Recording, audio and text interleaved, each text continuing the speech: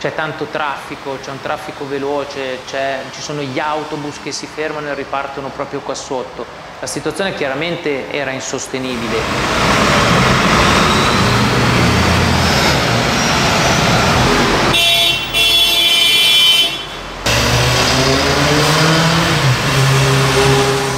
Erano degli uffici, il committente ha voluto acquisire questo immobile circa 2 anni fa e farlo diventare 40 unità immobiliari e di conseguenza abbiamo dovuto operare su qualcosa che già esisteva.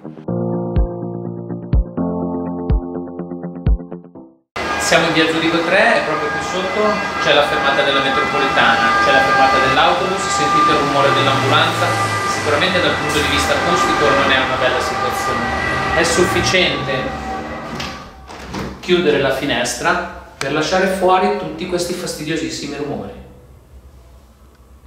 Siamo riusciti ad ottenere un ottimo risultato. Sicuramente il risultato che abbiamo ottenuto dal punto di vista acustico ha portato a valorizzare gli immobili. Penso in una percentuale intorno al 10-15%. In questo momento io sono in una stanza dove non percepisco le auto e le ho qui a 15 metri con un traffico continuo.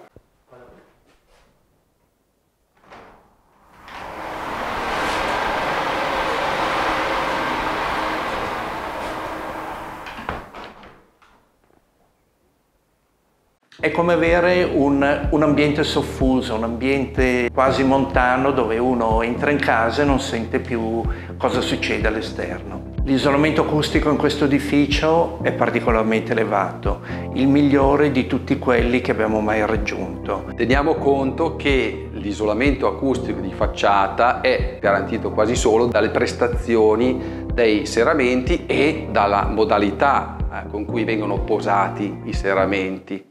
Sta per scattare, eccolo, il semaforo verde e sentite che rumore alle ripartenze.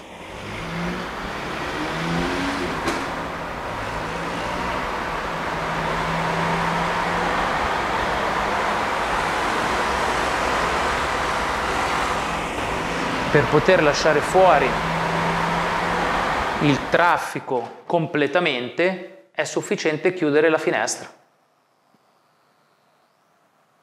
Vivi a Milano, hai il tram sotto casa, un locale notturno che non ti fa dormire la notte, la strada trafficata, il treno, chiedici una consulenza e sapremo indicarti come si può risolvere questo problema e finalmente potrai dormire tranquillo senza sentire tutti questi fastidiosi rumori. Se vai sul sito www.finestrasmart.it potrai compilare il modulo per essere ricontattato.